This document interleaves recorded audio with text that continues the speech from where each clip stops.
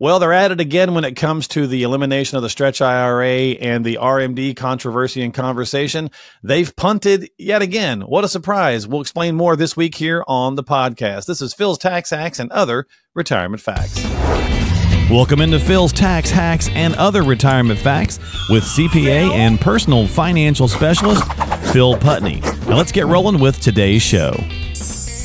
Hey, everybody. Welcome into the podcast. Phil and I here to talk about penalty relief, which sounds great, for inherited withdrawals, inherited accounts, maybe giving that IRA or that, is it just for 401ks or IRAs, or is it for both? Or IRAs, annuities. I mean, it's anything that has the required minimum distribution where you now have the 10-year rule that you have to take the money out of. So we'll set the stage real quick, and then we'll just kind of tell you what's going on, which basically is they don't know what the hell's going on either. They still haven't got the final regulations figured out. So even though we're now, 4 years into this, exactly. It's ridiculous. Well, let's set the stage. By the time we hit the 10th year, it's going to be done. It might be done. Yeah, exactly. Let's set the stage for him here. We'll put the link to the CNBC article in there as well. But basically, there was a thing called the stretch IRA, right? So if you left, your one of your kids' money in an IRA, $1 million, just make it easy. They had their lifetime to pull that money out and do their thing with it, right? They got rid of that with some of the Secure Act changes, and they said, no, you got to pull it all out within 10 years. The controversy has been about the RMDs of that if the person was doing it. So explain that for us. Yeah. So like Mike was saying, originally it used to be if you were other than a spouse, spouse has their own kind of special rules, a minor child or a child or a beneficiary with disabilities are kind of the exceptions to this rule. So if you were other than one of those, when the Secure Act came out, they introduced this new 10-year rule. So they got rid of the stretch where you used to be able to stretch it out over your lifetime, take RMDs based on a separate RMD table for inherited IRAs, but you could take it out over an extended period of time. They said, no, we're going to give you 10 years. So liquidated $1 million within 10 years. We'll just use that as setup, right? Yeah. And that was, I always said, well, that was how they paid for blunting out that, or, moving out the RMD ages. They're going to push that out, but they're going to force now beneficiaries to take it out quicker. So when they first introduced this, it was just that, right? It was a 10-year rule. Everyone interpreted it based on the only other time frame rule we had like that relating to IRAs, which was for trust. That was a 5-year rule. And that rule is it has to be liquidated in 5 years. No RMDs by the 5th year. It has to be gone. So it's up to you. However you want to do it, evenly, take everything in that 5th year, whatever it is. So everyone looked at it and said, oh, okay, we have 10 years to take it out, meaning I can take it evenly. I can do whatever I want as long as it's gone by the end of the 10th year. Cool. IRS came out and said, well, that's not really what we were thinking, so of course. So they came out with these proposed regulations that said, if you inherited an IRA 401k from somebody who had already started RMDs, so they were already at their required beginning date, 70 and a half, 72, 3, whatever it was then. So they started RMDs, that spigot was turned on, so to speak. You as the beneficiary had to continue RMDs on the inherited RMD table during that 10-year timeline, but still had to liquidate it within 10 years. So that's been the whole controversy since this came out is, what do we do? Do we have to take RMDs? Do we not? We all know that if we don't take RMDs, then there's the penalty, right? Which they did reduce that. And it's not a 50%. Now it's 25%, or 10% if you fix it within 2 years. But that's the whole controversy is, okay, do I take them? Do I not? We don't know. The rules. And they don't know because they don't know. So what they're they've doing punted is saying, it again, right? Right. So they said, okay, well, if you didn't take the RMD for 2024, we're going to waive the penalty.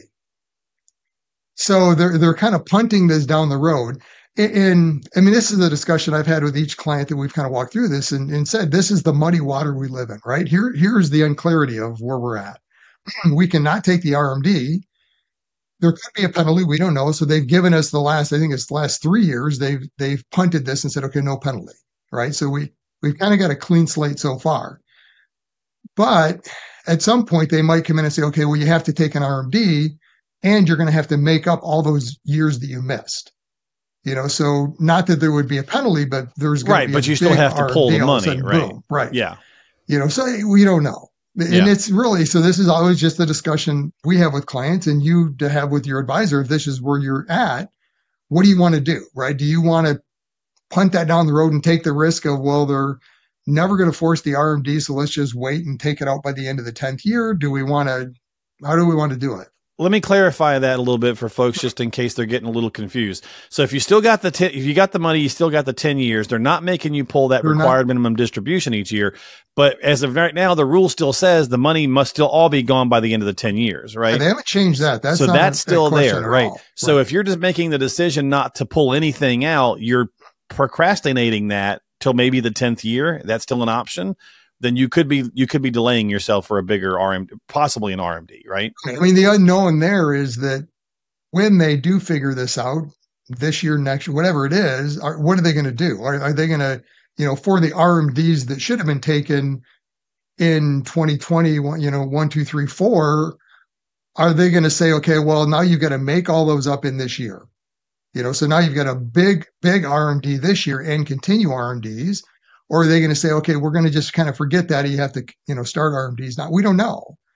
And I mean, one would hope, Yeah. one would hope that they're going to go, well, what, we can't retro. I mean, they can do anything they want, but hopefully they won't retro do this. But with the tax, not the tax, but with the debt being the way that it is, you would think that they would get off their tuchus and make a decision, because you'd think they'd want that revenue. Well, again, not to paint the IRS in a bad light, but personally, the way I look at it is this. I mean, we know the Tax Cuts and Jobs Act's expiring in a couple of years, right? And I was getting ready to ask. Tax rates are going up. I was getting ready to ask, is that why they're waiting? Maybe we kick this can down the road a little bit till the rates go up, and then we're going to force people to take it out at a higher rate. That's what I was walking you towards. Hey, it's what the rules are, right? Yeah. So again, and this is all discussions that we have with clients. If you're in that scenario, to say, okay, technically, yes, I would recommend probably taking an RMD just because it's the safer bet. But I mean, if you're in the highest bracket today because you're still working, you're at a significant job today, and it's putting you into the 32% bracket. And when you retire, you're not going to be anywhere near that. Well, maybe it doesn't make sense. Let's roll the dice, so to speak, and kind of kick the can down the road to a year that you're not going to have that higher wage and maybe do something then. So it really comes down to a tax planning decision. I mean, if that's not your case with the tax laws changing, maybe it would have made sense to take it out earlier. Because remember, this isn't I can't take more than, this is a minimum. Right. I have to take this amount. So. All right, Phil. So I got to ask you, I got to play the devil's advocate here.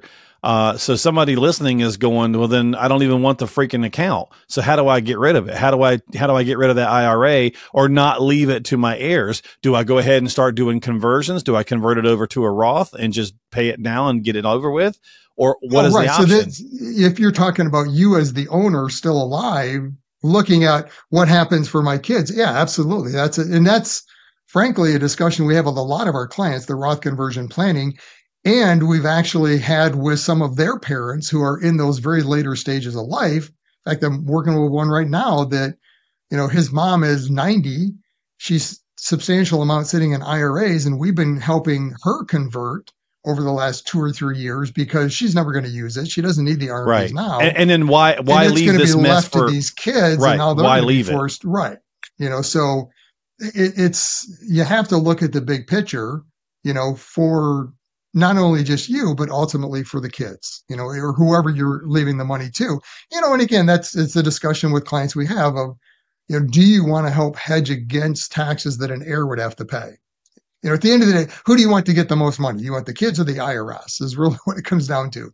If we're trying to minimize the amount that the IRS is going to get, it might mean you may make more in tax payments today, reposition things so that, you're in a better position, but ultimately if there is money left, now the kids aren't forced into this big burden with an RMD or taking money out in that 10-year timeline, which again, if you look at when typically you inherit money, usually that's kind of in your later stages of your career, the highest, your peak earning years.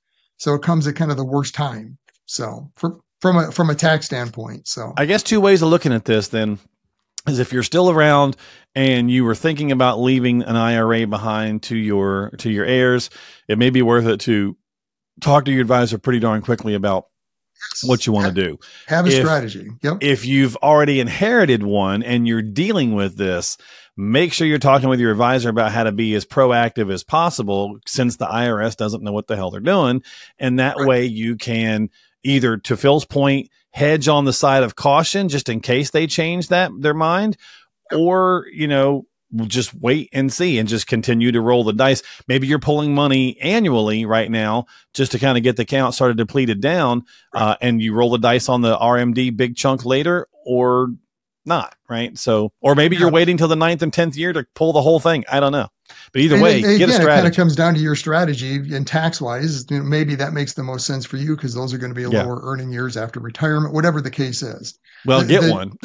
Get a strategy. Get a strategy, a plan. I mean, the downside to the inherited IRA is you cannot convert it, right? So that's a lot of people think, oh, I'll just move it to my Roth. Sorry, you can't do that.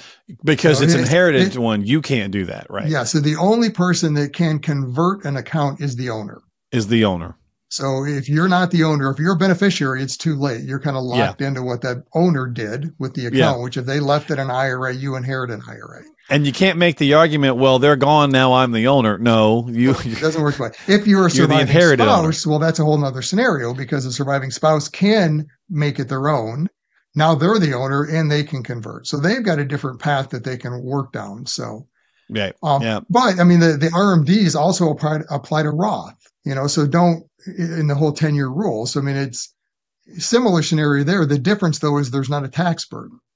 Right. Correct. So if you inherited a Roth, now we're looking at this whole RMD thing. I would say don't take them, because you don't need the money unless you need the money. But if you don't need the money, they've already said they're not going to penalize us for not taking it. So don't take it. Just let it sit and grow tax-free in the Roth as long as you can. Okay. There you go. Because now, worst case scenario, they come back, in the 5th year and say, okay, well, we're now going to force RMDs and you're going to have to make it up. Okay, so now you're going to have to take a bigger chunk that year, but it's not a tax burden. And you had 5 more years in the Roth to grow. So, well, if you're confused, don't worry. They are too. And the IRS hasn't got it figured out yet either. So we'll put a link to this article in there. Ed Slott is who's a big IRA guy. He's talked about it in there. He's actually interviewed on that. So we'll throw that article up in the show notes. But at the end of the day, get a strategy when it comes to dealing with either leaving an IRA behind to a family member when you pass on, or if you've inherited one, some things to make sure that you're dealing with on that front, because it is right there. And like all things when it comes to our financial situation, we want to be more proactive than reactive. So do yourself a favor, get on the calendar, have a conversation, reach out to Phil and his team at philstaxhacks.com. That's philstaxhacks.com. Subscribe to us on Apple, Spotify, YouTube as well. Just click the little subscribe button on whatever platform you like using. And we will see you next time here on Phil's Tax Hacks and Other Retirement Facts.